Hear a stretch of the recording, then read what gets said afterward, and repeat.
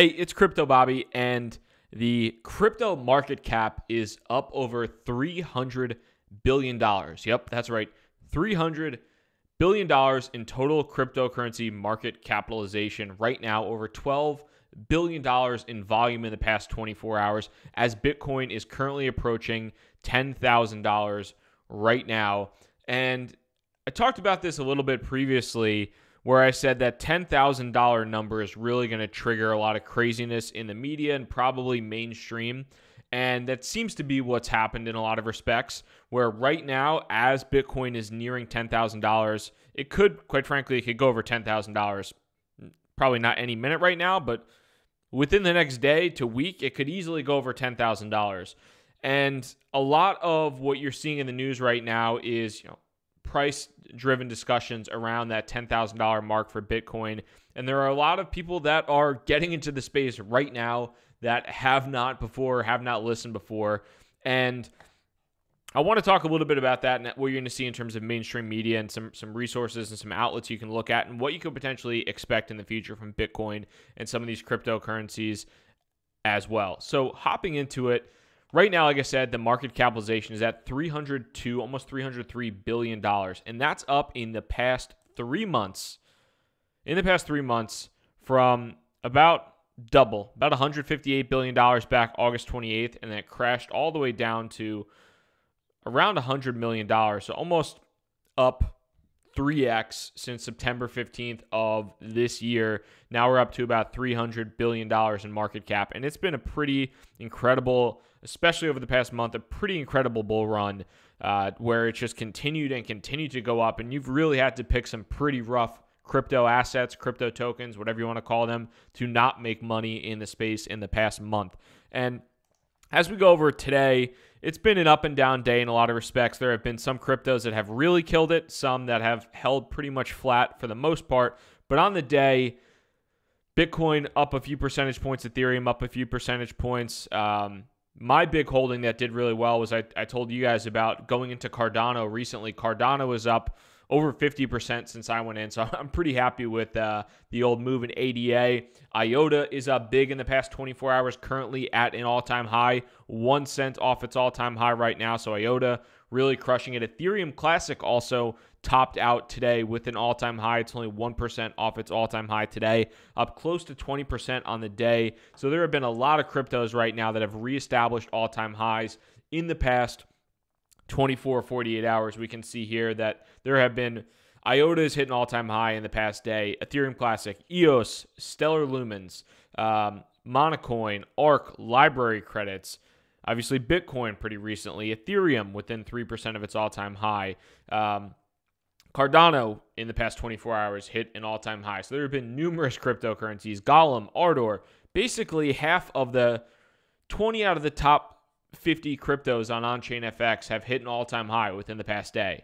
So it has been an unprecedented bull run, and that is leading not only the growth of Bitcoin, obviously, heading to $10,000, but outside of that, there's been a ton of mainstream press on that. If you head over to Bloomberg.com, the second top article, this was tops for most of the day, but talking about the Bitcoin cryptocurrency defying the skeptics and things of that nature. So this was the number one article for most of the day and has since gone on to number 2, but that level of excitement driving that to number 2, number 1 for almost an entire day with Bloomberg is pretty incredible. I'll link to that in the description as well.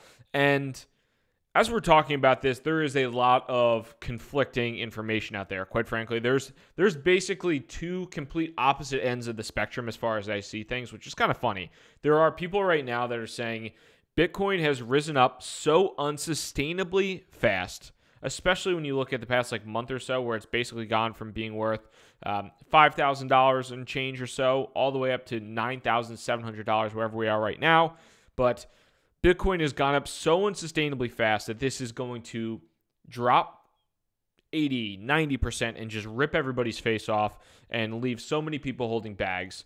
And then there's the other end of the spectrum that is the party isn't even fully getting started yet, and that this is a complete unprecedented parabolic move, and that it's going to go to $10,000 and $15,000 and $25,000 and potentially $100,000 in the next couple of years. And I think in some cases both might be true. I think that, the possibility of a severe correction after this heavy of a move is something that I don't doubt by any stretch, and I'm prepared for that if it happens. I'm thinking in process now about setting some stop limit orders in case there is some type of massive correction, so I don't wipe out all my gains and lock in some gains. But at the same point in time, I also think that Bitcoin is going to continue in some senses in this parabolic type path and continue to move upwards. There are a lot of people, I think, that are even in the Facebook group and reaching out on Twitter that expect that as soon as Bitcoin hits $10,000, that the Operation Dragon Slayer thing is going to come true and it's going to hit $10,000 and it's just going to drop down. Part of me almost thinks that once Bitcoin hits $10,000 and not that it hits $10,000, goes to $10,001 and then drops down. But if it hits 10 grand and stays above that for a little bit of time, that is going to lead to even more press in Bloomberg and New York Times and Wall Street Journal. And there are going to be a number of just regular investors and people that are going to be throwing money into this. I've gotten text messages and emails. I've been talking about Bitcoin and cryptocurrency to my friends and to my family for 4 years. And basically it was always been I was told this is stupid. This is the dumbest thing on the planet. Why are you interested in this stuff? There's no point. Blah, blah, blah. You're a dummy. And now I'm getting texts, emails, friends that are signing up for CoinBase, all that type of stuff as Bitcoin is hitting $10,000. So there's some type of psychological effect I think that's going on, which is pretty interesting. But this chart, and I will also link to this in the description, it's from Parabolic Trav, who is on Twitter. There's a ton of retweets, a ton of likes. A lot of that is due to the fact that this chart basically shows Bitcoin going up to about $100,000 in the next year. And that's the type of parabolic movement it could potentially have. So a lot of that is people just hoping, I think, and retweeting and liking and hoping. I would personally love that. It would make me a very happy guy. I don't know if that type of I would have never guessed that Bitcoin would, in this scenario, this week, have a very legitimate possibility of hitting $10,000 and exceeding $10,000. If you told me that 2-3 months ago, I probably would have called you crazy. With that being said, I'm holding. I'm just holding on to cryptocurrency because I think trying to call a top in this bull run is really, really difficult. And you can try to call the top, and then you call that top, you sell, and then it just keeps going up and up and up. For me, the way I am investing in cryptocurrency for the most part is I'm going for outsized gains. The risk is the risk, and I know what the risk is, and I know that there's a pretty good possibility that I could either lose some money or I could lose a lot of gains.